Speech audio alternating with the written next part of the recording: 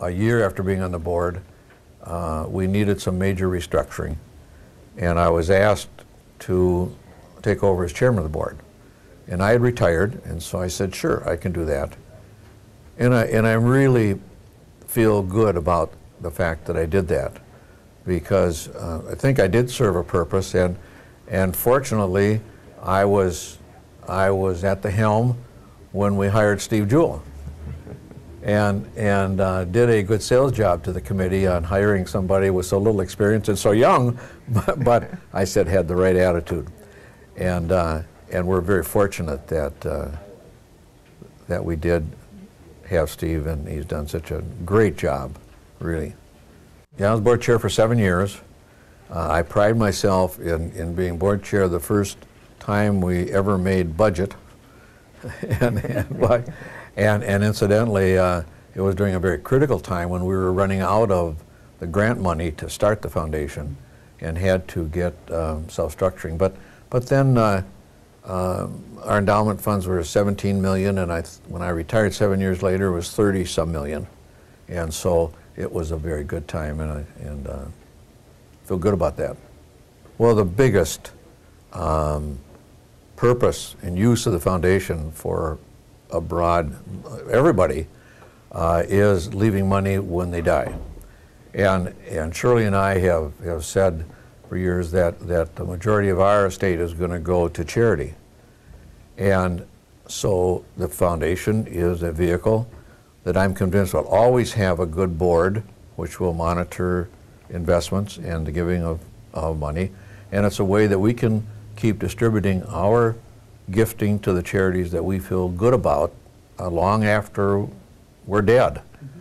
And it's the only vehicle I know of that can do that over a broad base. There are a lot of other foundations and funds which are specifically one use oriented. But the community foundation is broad-based, locally, nationally, wherever, we'll distribute the dollars to charity, and feel good about that. So we've used the foundation for, presently, primarily for scholarships, nursing scholarship fund, Dave Torrey scholarship fund for graduating seniors from St. Cloud Tech, annual contribution to youth hockey, and we have a letter agreement with the foundation which will administer our dollars when we die, and that'll be substantial. You know, the importance of the foundation is dependent upon a lot of support of people who are willing to individually give their time and effort.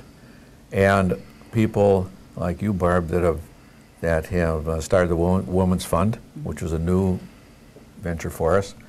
I was happy that my wife Shirley has gotten involved personally with the Shirley Torrey Nursing Scholarship Fund, and has visited St. Ben's and St. Cloud State, and I know that will continue to there, and also has served on the Good Samaritan Committee. Well, what have those experiences been like for you, Shirley? Well, I have tried Susan Lorenz. When I do 2 St. Cloud State scholarships and 1 to St. Ben's, and we try and get the girls together in the spring and go to lunch. And we were out at St. Ben's 2 or 3 weeks ago, and the one this year, Carrie Barber, happened to be at our table. I mean, she was supposed to be there, but she happened to be at our table. So it's been fun to get to know these girls, and I guess I graduated from Abbott Northwestern, but I feel very close to nursing. I still get together with about 14 to 16 of my classmates. What has your role with the Good Samaritan Committee been? Well, I guess just the things that people do. You get into a lot of things. I can remember one Christmas, there was a family or something, and Jim Hennon ended up getting furniture, and I was out, I called George one night after Bridge Club. I was at Walmart getting a little bed for this little girl at 11 o'clock at night. So I guess my heart has always been in giving to others, because I've been so blessed. You have continued to serve after your chairmanship, and what capacities do you serve in at the foundation now, George? Well, the Finance Committee and the Investment Committee have on, and periodically give some free advice to Steve. Even when he doesn't ask. And also, I'm on the Board of Trustees for the foundation. What value do you think the Community Foundation has for the community at large? I mean, you've talked about how it served you as donors, both now and after you're gone. But what does it do for the community itself? Well, I think last year, was it $5–6 million that were distributed to charitable organizations.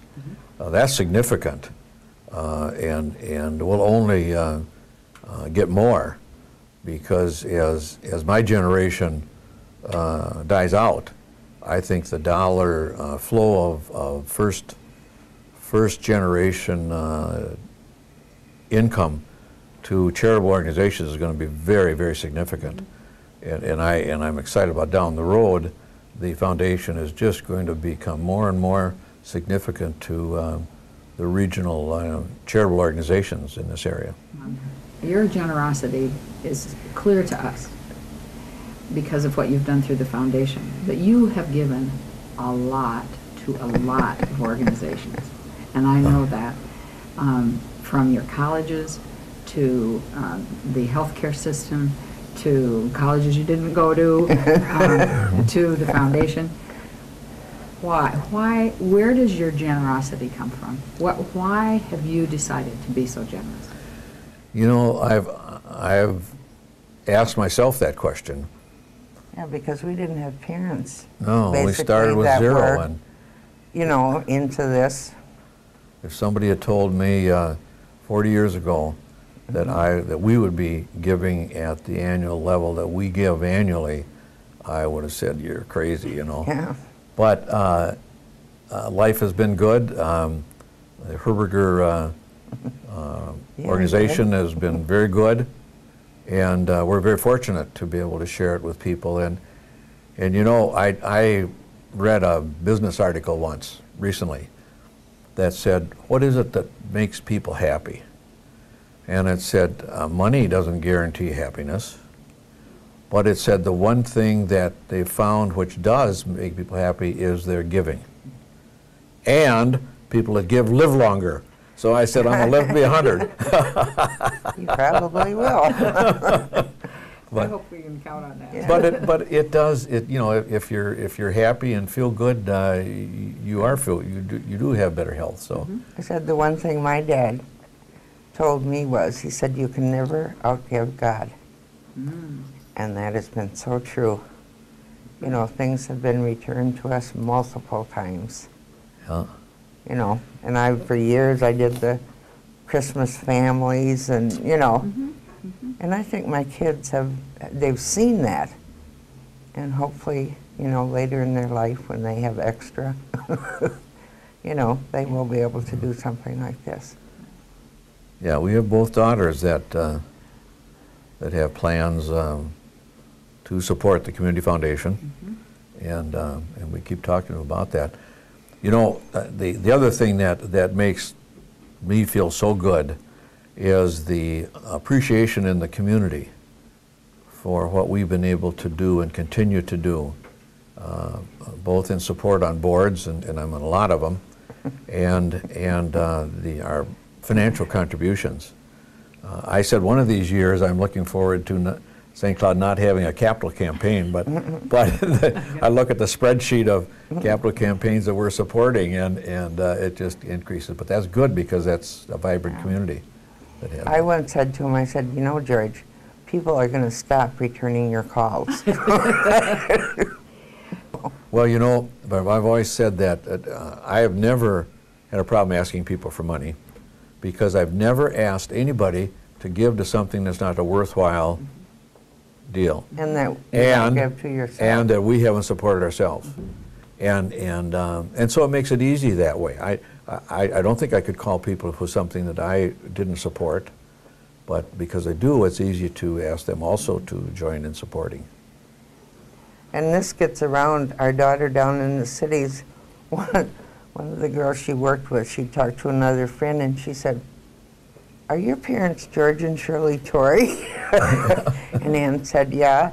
And so she went on to say something about being philanthropists. I said, "My goodness." Isn't that wonderful? Yeah, it is. Yeah, Yeah. yeah, makes you feel good. Do you think the community foundation plays a role in raising the awareness of the importance of philanthropy in a community? Well, there's no doubt about that. I think because of, first of all, the number of people that it gets involved in the mission of the foundation, that's one thing. There's a lot of people out there talking about it. I, of course, have said for years we should do more of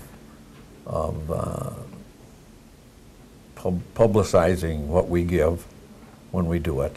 I think we should be able to get more media attention to it. But sure, it's an example to the community, there's no doubt about it.